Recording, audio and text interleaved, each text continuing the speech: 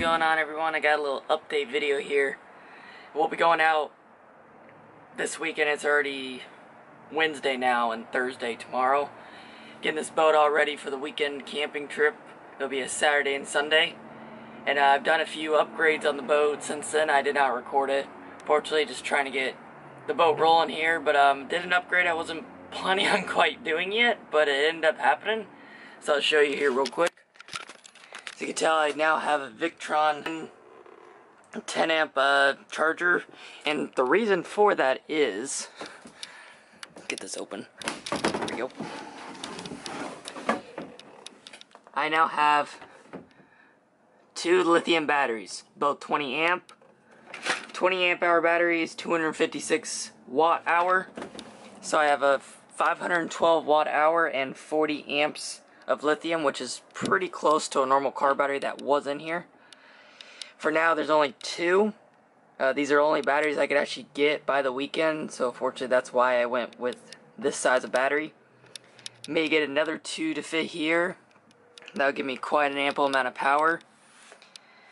But my little, which I'll put in the video right now, my little portable power grid that I was planning on bringing, but really don't want the salt air getting into it, that's only 298. I have this 50 watt panel right now up top here. I actually have two of those, but I'll be installing them once I make the rails on here on the side to swing out on both sides. That's just more projects to come, but for now that's how it's gonna roll a little bit. I also put in a 12 volt port on here, which is right now running my fridge. It has been running it all day at 40 degrees. Right now it's 39 Fahrenheit, and it fully charged the battery still today. So it drawed about 3.3 amps when running on Eco. On max it will draw about 4.9 amps. And it, because I have it plugged into the load on the solar charge controller, this solar charge controller will actually use the solar to run that fridge and whatever battery it also needs, depending on however many amperage I'm getting from the sun, which the max I've gone through today was 2.8 amps, so it did use about an amp of the battery to run this when it turns on, because of course it turns on and off depending on temp. But I'm feeling pretty good about overnight having plenty of power, since my little power pack that I was going to take is 298 watt hour, and basically I almost have double that because I have 512, and that will run in my truck in the heat for all day from 6 a.m. till, well, technically starting from 6 a.m. in the hot truck all the way overnight into the morning at 6 a.m. again, and I'll have 2 bars still left on the power pack itself. So I know having this double should be ample for what I'm running, which is mostly this and a USB outlet. Otherwise I have all my cooking supplies and everything are all wireless themselves, so they all have a battery built in. I tried to do that for a reason. The only other thing will be running the Simrad, which won't be drawing much at all. I would have bet. I don't think it would draw much at all. And also all the lights inside are powered by lights in them themselves. So there shouldn't really be much draw coming from here at all, and it should be ample enough power. As long as there's solar in the morning, should be ample for the weekend. So the only thing I do have to do right now, which is why I am here today at the shop installing stuff. Let me put this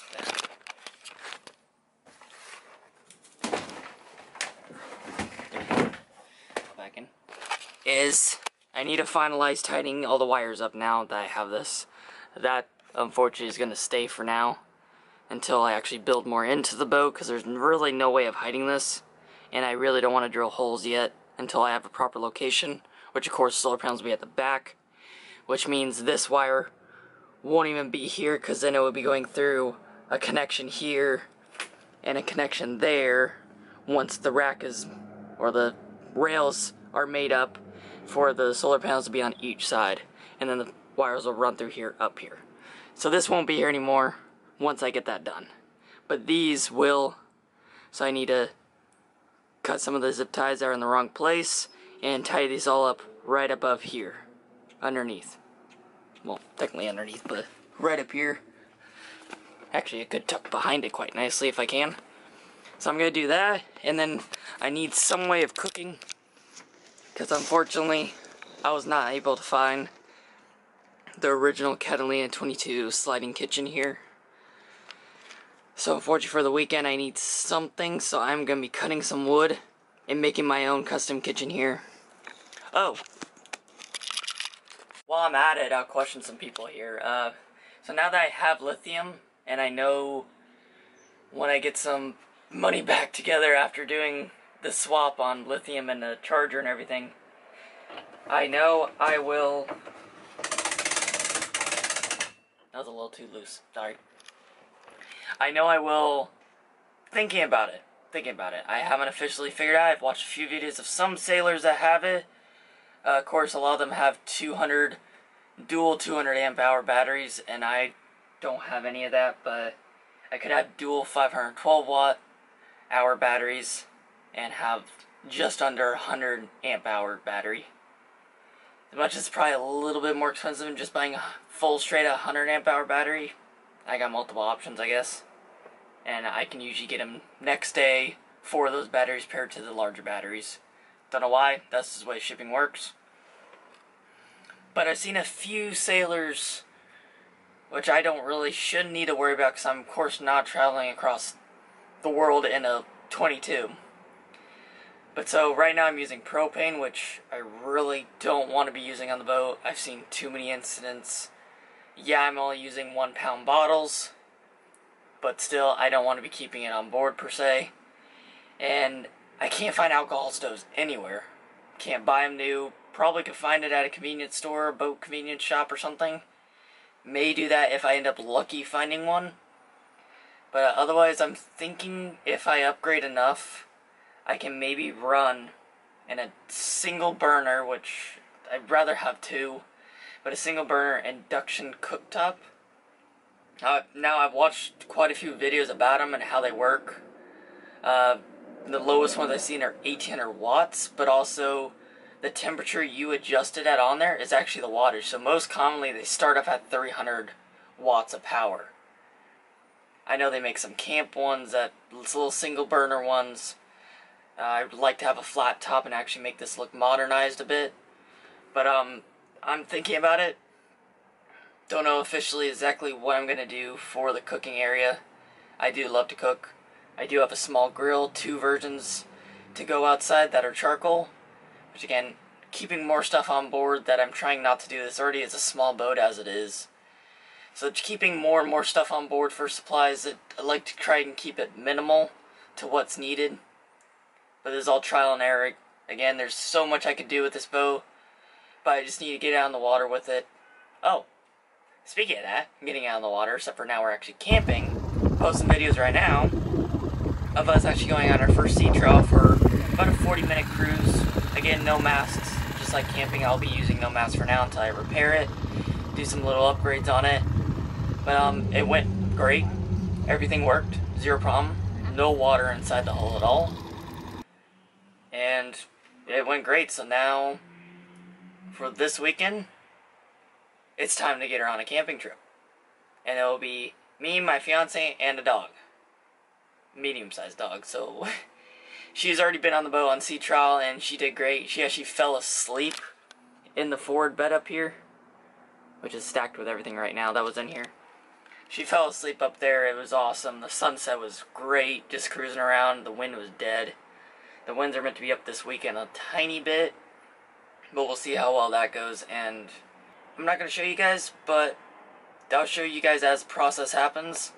I'm going to start building this kitchen right here so I can actually cook some decent meals and have a little extra storage for all the cooking utensils, because that's basically the only thing that needs to be stored on here. I have cubbies here, cubby underneath there, cubby underneath where I'm sitting, and of course the main table that's right now set up as a full bed because I didn't need the table.